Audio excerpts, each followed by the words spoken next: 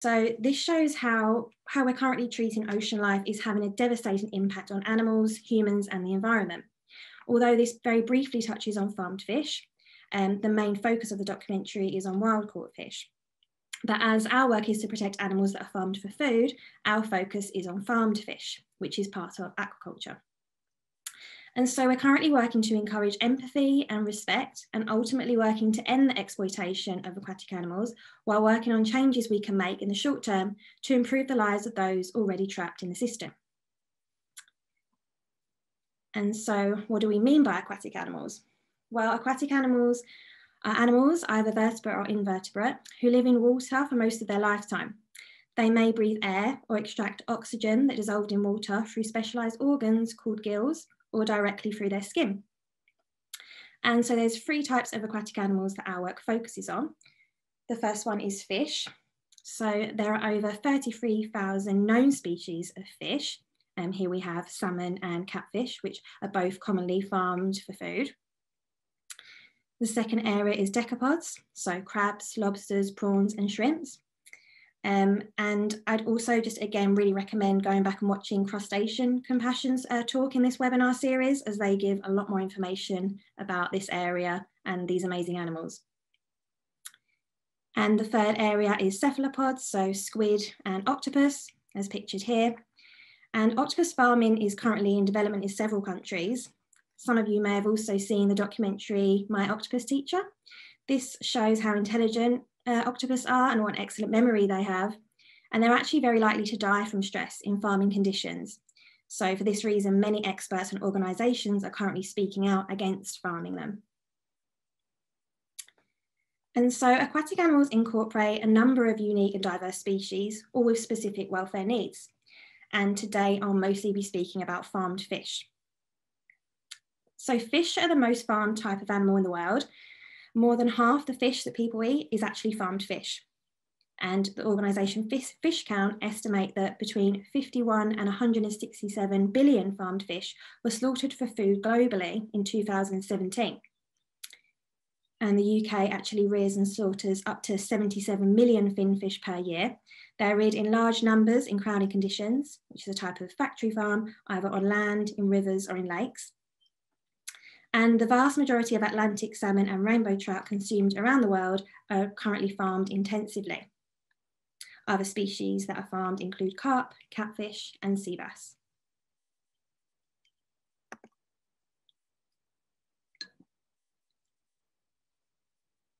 And so when thinking about our relationship with fish, how we relate to these animals, and why we have the perceptions that we do, in her presentation for World Aquatic Animal Day, hosted by Lewis and Clark Law School, Dr. Becca Franks explores the reasons why we think about fish the way that we do.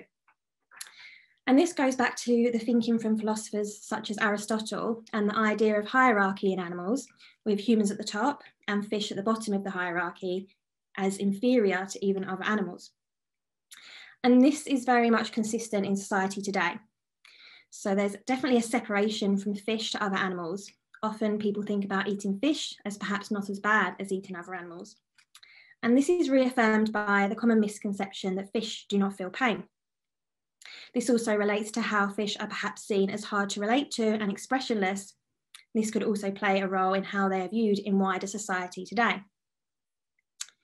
So this quote kind of really relates to this from Brian Curtis. When talking about a fish's face, he says, "It is of no use for frowning or smiling. If the fish could do these things, it will receive a great deal more sympathy than it does." And this suggests that perhaps being less relatable to other animals as a reason people may struggle to feel as much empathy for fish. And this kind of starts us thinking about why legal protections are so important. The idea of fish as inferior to other animals as a society has translated into law. Therefore, this makes us question, should law be the first step in working towards changing perception of fish?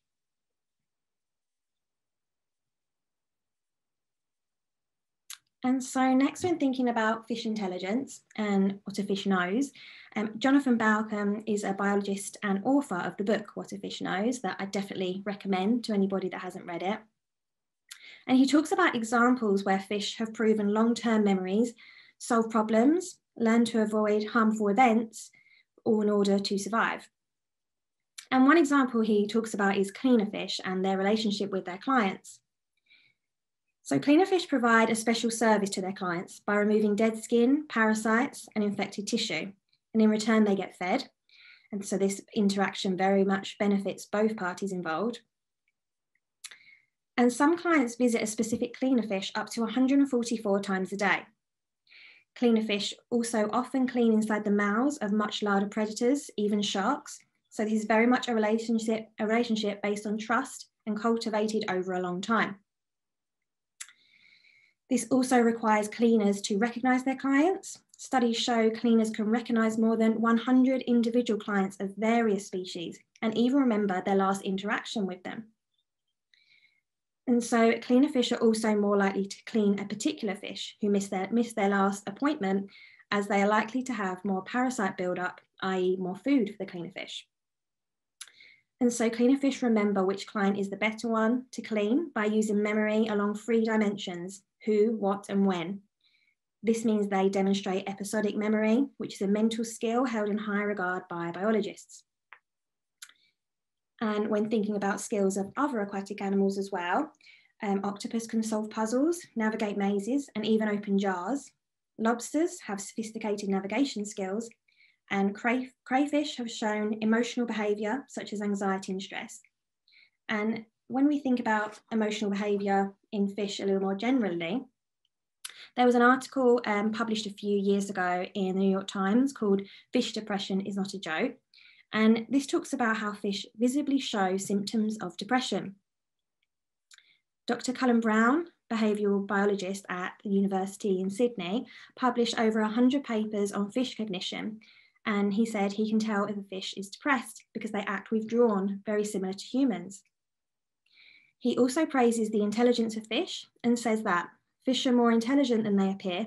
In many areas such as memory, their cognitive powers match or exceed those of higher vertebrates, including non-human primates. And so we've already touched on the memory, intelligence, and even emotional behaviour of a fish. But is there any truth to the age-old idea that fish don't feel pain?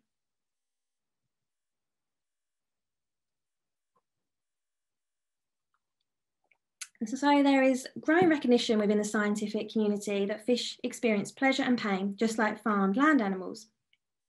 The basis of the idea that fish do not feel pain is often what Jonathan Bauckham refers to as corticocentrism, which is the claim that to possess a human-like capacity for pain, one must have a neocortex, which is the cauliflower-like portion of the brain. Only brains of mammals have this, which follows that non-mammals lack consciousness. However, in 2012, a group of scientists met at Cambridge University to discuss current scientific understanding of animal consciousness, and they actually signed a declaration of consciousness, which states that, number 1, consciousness needn't require having a backbone. Number 2, emotions also derive from parts of the brain outside the cortex. And number 3, you don't need a big human-like brain to feel excited about food or scared of predators. And there's very much more scientific research surfacing on this all the time. This article was published just a few weeks ago, and it refers to a report published in the Journal of Science Advances. And this article says not only do fish feel pain, but failure to provide the right environment and to handle aquatic animals correctly can lead to birth defects, restricted mobility, aggressive behaviour, and extreme pain during slaughter. So given the scientific consensus that fish feel pain and are sentient, much the same as other farmed animals, surely this would mean they would gain similar legal protections, we would think. But let's look at the legal protections that are currently in place for aquatic animals.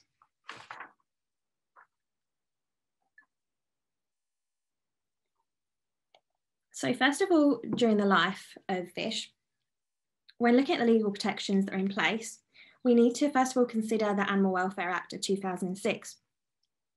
And so this applies to farmed fish, affording them protection against unnecessary suffering, although there is lots of differing opinion as to what equates to unnecessary suffering, and requiring farmers to ensure their needs are met. However, another piece of key animal welfare legislation is the Welfare of Farmed Animals Regulations of 2007, and this expressly excludes fish from their definition of farmed animal, denying them the benefit of the detailed requirements contained in these regulations, so offering them no further protection. And there's been a lot of advice about changes that should be made to this legislation.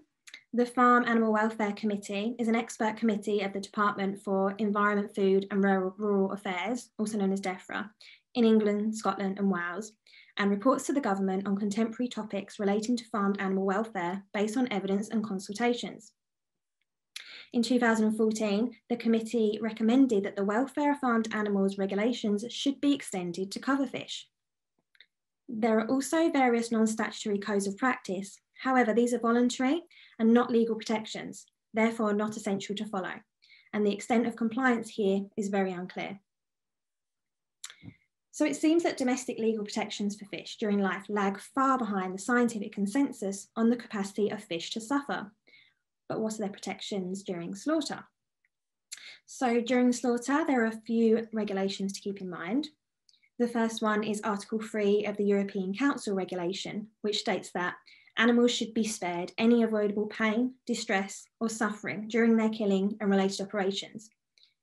However, this regulation lacks detailed provisions applicable to fish, and this lack of clarity causes much confusion as to how fish suffering should be minimised at the time of slaughter. The Welfare of Animals at the Time of Killing regulations, 2015, also known as WATOC, do not contain detailed provisions capable of practically securing the Article 3 protections for aquatic animals. Without this, the regulations lack much use at all. And so the Farm Animal Welfare Committee again made a recommendation in 2014. Their report recommended remedying this by including detailed provisions for aquatic animals. And with Brexit has come a new opportunity to finally correct this. So this shows that legal protection along with detailed provisions are essential to make any headway with protecting fish in law. So what is the result of the current lack of legal protections for aquatic animals at time of slaughter? Well, so we can see what this looks like, this leads us to our investigation.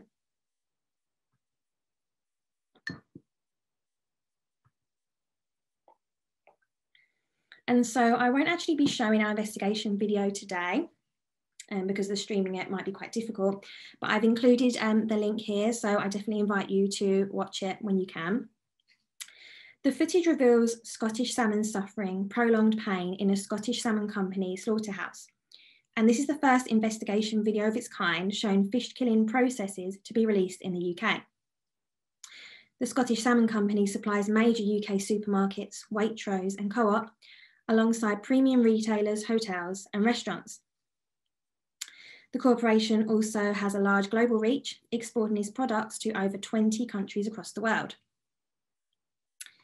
And looking a little bit more into what this investigation actually showed, if we look at the first picture here, we can see, so despite a stunning device being in place in this facility, numerous salmon actually displayed consciousness at the time of slaughter, evidenced by flapping, wriggling and gasping motions.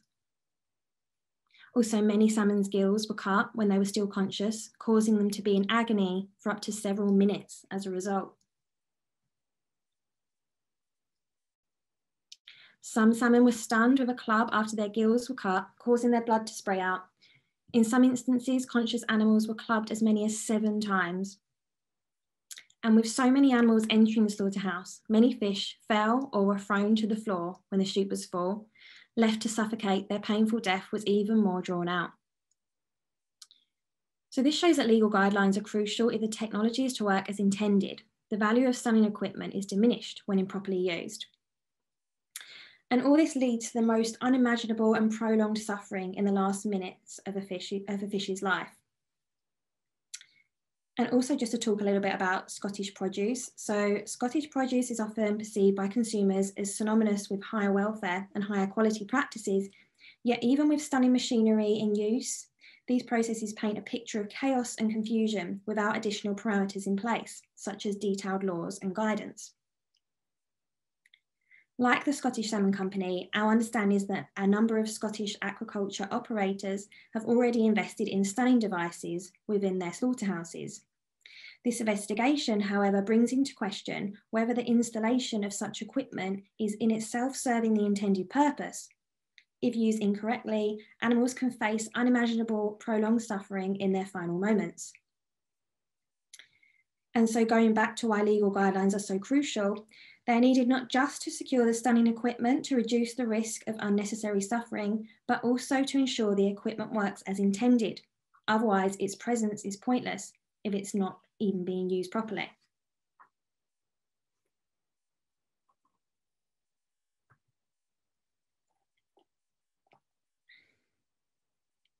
And so I'm just going to have a look at the science behind our concerns. So fish are particularly vulnerable to skin damage, especially when handled during slaughter processes. Nociceptors for detecting painful stimuli have been identified in fish and are strikingly similar to those found in mammals.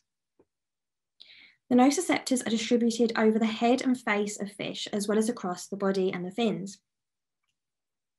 In one study, the amount of pressure required to activate nociceptors in fish was found to be much lower than the threshold for human skin. And an expert in this area, Dr. Lynn Snedden, said, "This means what humans would regard as a light touch would be very painful to the fish." And so the ineffective clubbing by slaughterhouse staff captured in our footage would likewise cause considerable pain, as would the cutting of the animal's gills. The World Organization for Animal Health, Aquatic Animal Health Code, to which the UK is subscribed, states that effective stunning should be verified by the absence of consciousness. And our footage very much shows that these standards are not being met. A large number of fish displaying persistent movement behaviours suggests that effective stunning is not being correctly verified by staff, suggesting that the machines are not being operated properly. And this again shows how important legislation is to provide clear and concrete guidance, as well as enforcement and regulation to check equipment is being operated properly.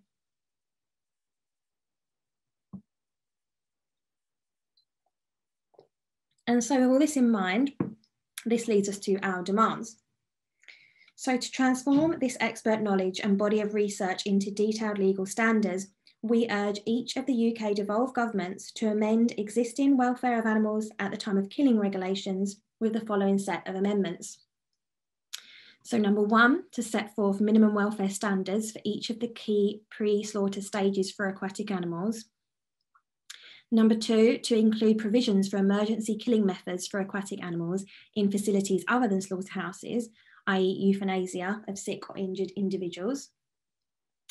Number three, to clearly specify effective stunning prior to or concurrent with cutting or bleeding, such that the animal is painlessly rendered insensible and unaware of being killed, including the required methods of stunning and slaughter for commonly farmed aquatic species, i.e. each species will have different needs and not a one-size-fits-all approach. Number four, to include certificate and licensing requirements for persons involved in carrying out aquatic animal killing operations, to be granted only upon evidence that the applicant has sufficient training and knowledge of the provisions of all relevant legislation and guidance. And number five, and this really is the key one, to include a rigorous enforcement regime to ensure compliance with the rules, i.e. regular inspections by a public body.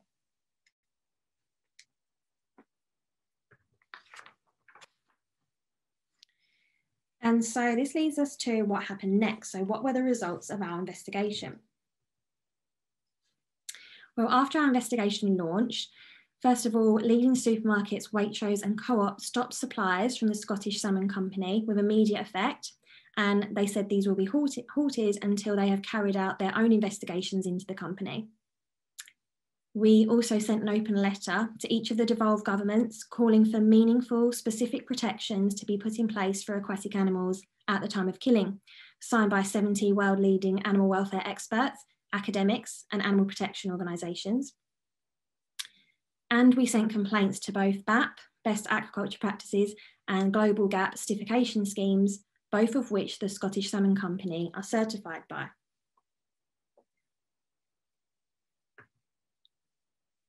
And just to give you an idea of the press coverage and reach of this investigation, here's a few examples of the press coverage that we gained. And our media work reached almost 35 million people, whilst our social media reached around 150,000 people. And so when thinking about why this is important, well, this investigation allows the general public to see aquatic animals differently and debunks the myths that has been present in society for such a long time, i.e. that fish don't feel pain. It helps to encourage empathy and respect to these fascinating animals while showing the visual result of a lack of legal protections.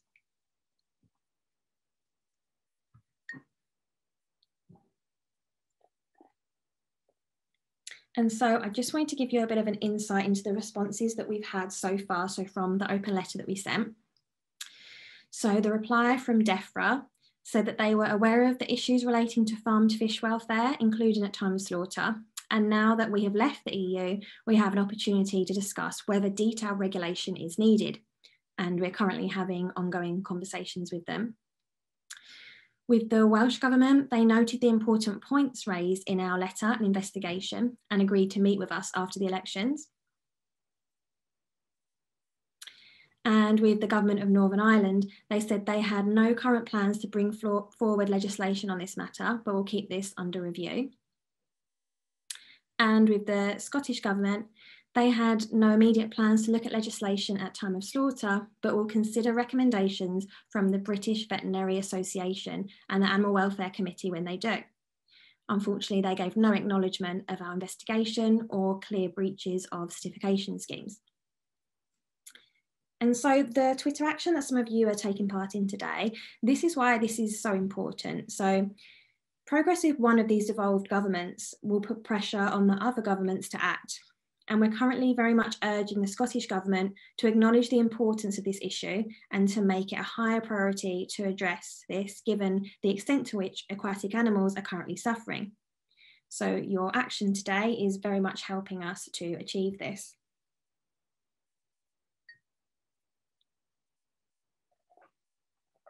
And I also just want to touch very briefly on voluntary schemes.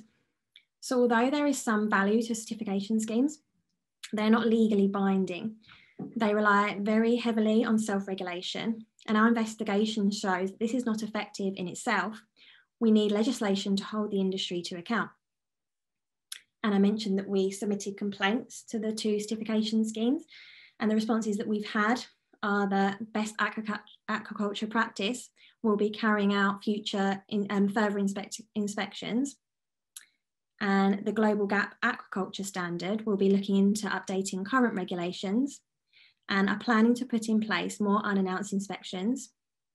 They also acknowledge that their scheme didn't previously include specific animal welfare guidelines and will also be reviewing this.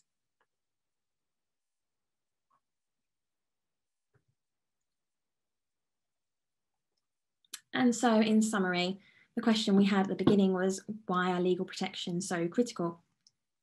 Well, ultimately, we are working to end the exploitation of aquatic animals and encouraging the public to see these animals differently.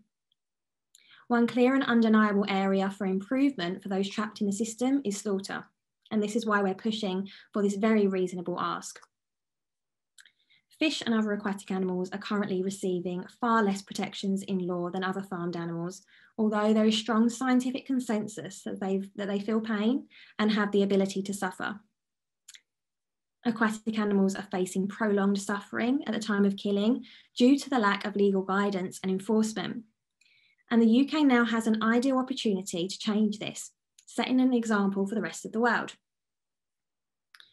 So a change in law leads to a change in wider society, moving towards a world where aquatic animals are respected and protected. And this picture here also shows Alex Gold, who's actually the voice of Finding Nemo. And he's an avid supporter of our work in this area to protect fish and other animals. And again, this is helping us to reach the wider masses to provoke empathy towards fish.